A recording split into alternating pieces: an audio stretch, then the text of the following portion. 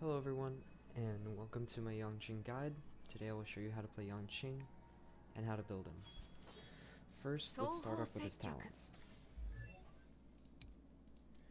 So his talent, when with the sword, is his main source of damage and value as a hunt character. When Soul Steel Sync is active, Yanqing is less likely to be attacked by enemies. Yanqing's crit rate increases by an amount based on talent level, and his crit rate damage increases. After Yanqing attacks an enemy, there is a fixed chance based on talent level to perform a follow-up attack dealing ice damage equal to a percentage of Yanqing's attack to the enemy, which has a 65% chance to freeze the enemy for one turn. The frozen target cannot take action and receives additional ice damage equal to the percentage of Yanqing's attack at the beginning of each turn. When Yanqing receives damage, the Soul Steel Sync effect will also disappear. Also, the follow-up attack Yanqing performs regenerates energy for his ultimate, and it doesn't say that in the talent, but I'm not sure why, but it does. So in short, Soul Steel Sync you want up all the time because it increases your damage, and Soul Sync will disappear if Yanqing takes damage. Note that shield damage does not count as taking damage, and we will get into that in the team building section. Yanqing's skill, darting Iron Thorn, which makes ice damage equal to a talent level of Yanqing's attack to a single enemy, and activates Soul Steel Sync for one turn. So you want to be using this skill whenever you can to maintain Soul Steel Sync and increase your damage. This leads into his ultimate, amidst raining blues, or bliss. And it increases Yanqing's crit rate by 60%, and when Soul Steel Sync is active, increases Yanqing's crit damage by an extra value based on talent level. This buff lasts for one turn, and afterwards deals ice damage based on Yanqing's talents and attacks a single enemy. So Yanqing's ult benefits from Soul Steel Sync. Lastly, Yanqing's technique, the One True Sword. After using his technique at the start of battle, Yanqing deals 30% more damage for 2 turns to enemies whose current HP is 50% or higher. Next, let's look at Yanqing's traces. For trace priority, you want to upgrade his talent, then his skill, then his ultimate. Don't worry about upgrading his normal attack because you should only be using his skill. Focus on getting attack and ice stat damage bonuses. Next, let's look into light cones.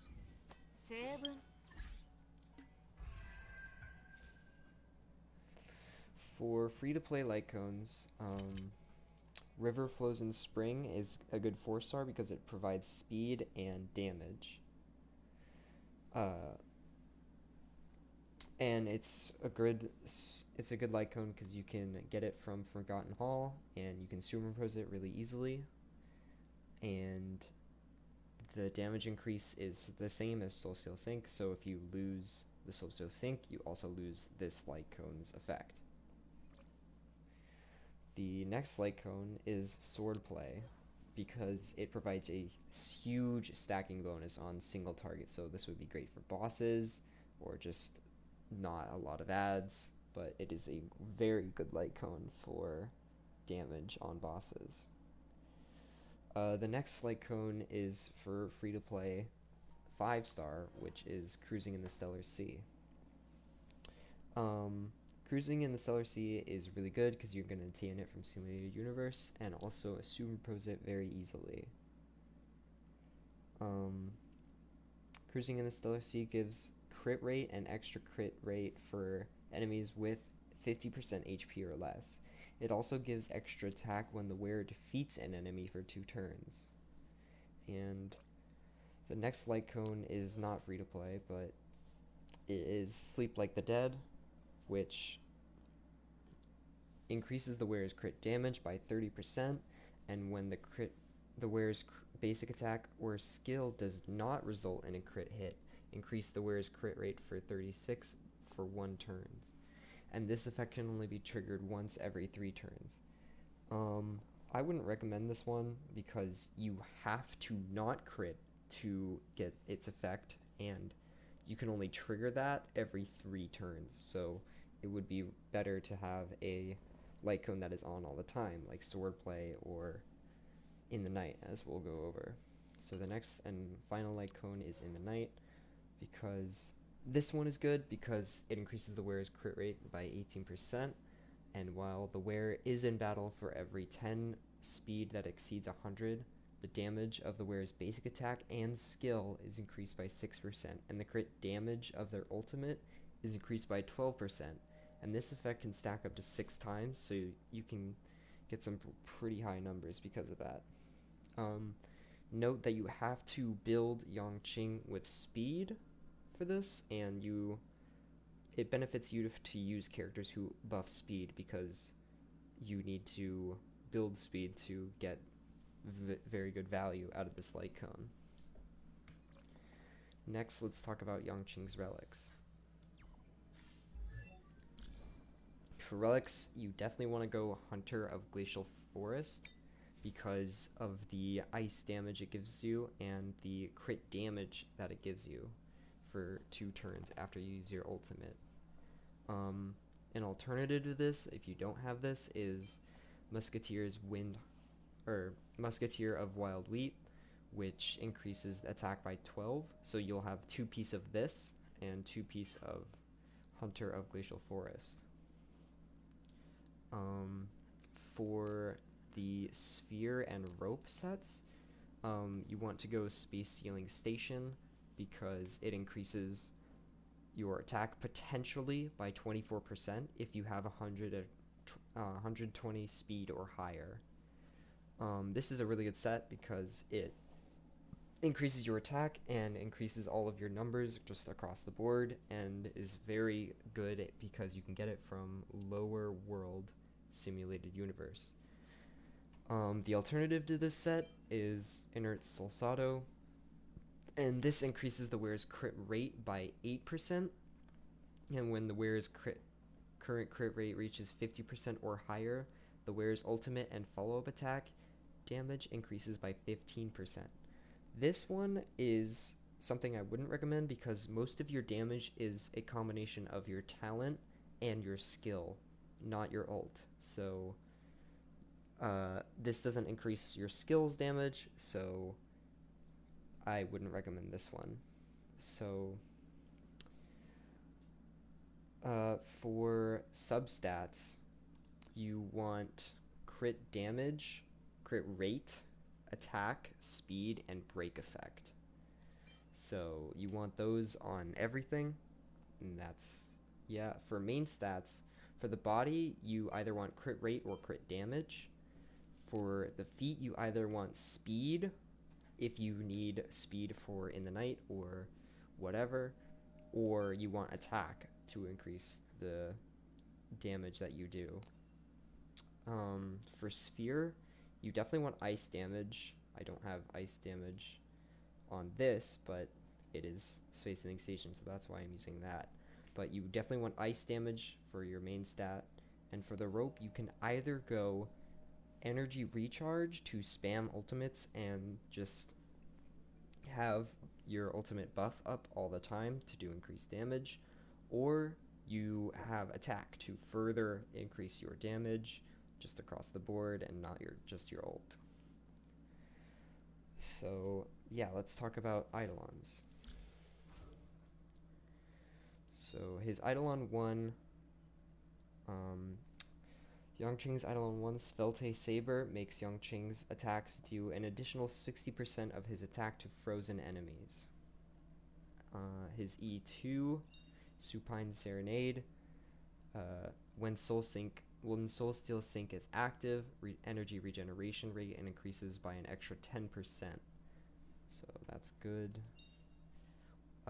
His E4 is Searing Sting. When the current HP percent is 80% or higher, ice resistance and penetration increases by 12%.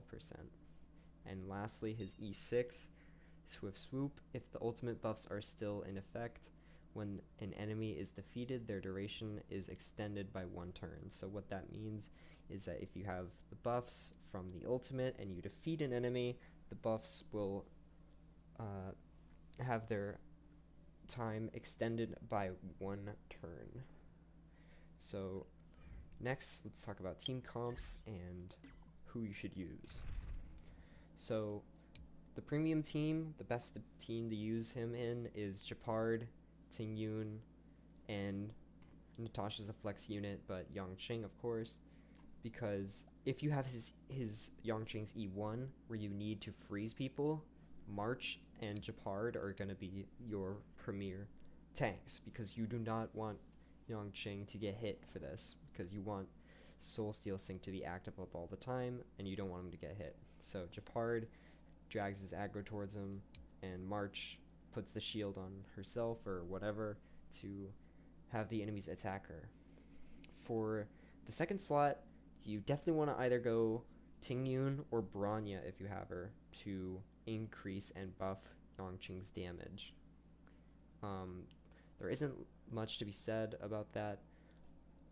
If you have Bronya and Tingyun, you can swap Natasha out for Tingyun and Bronya, and just have 2 Harmony characters buffing Yanqing. That works really well. But if you don't have both of them, then you can just use Natasha as a healer. If you don't have Yangqing's E1, you can use Fire MC as the tank, because you don't need to freeze enemies, and you can just tank and taunt the enemies to attacking you. And this last slot, Silverwolf might be here, so that you can bring this ice team into any fight and still have the enemy's weakness to ice, but this is kind of only vulnerable to ice teams. So lastly will just be gameplay of how a team or fight will look with Yanqing.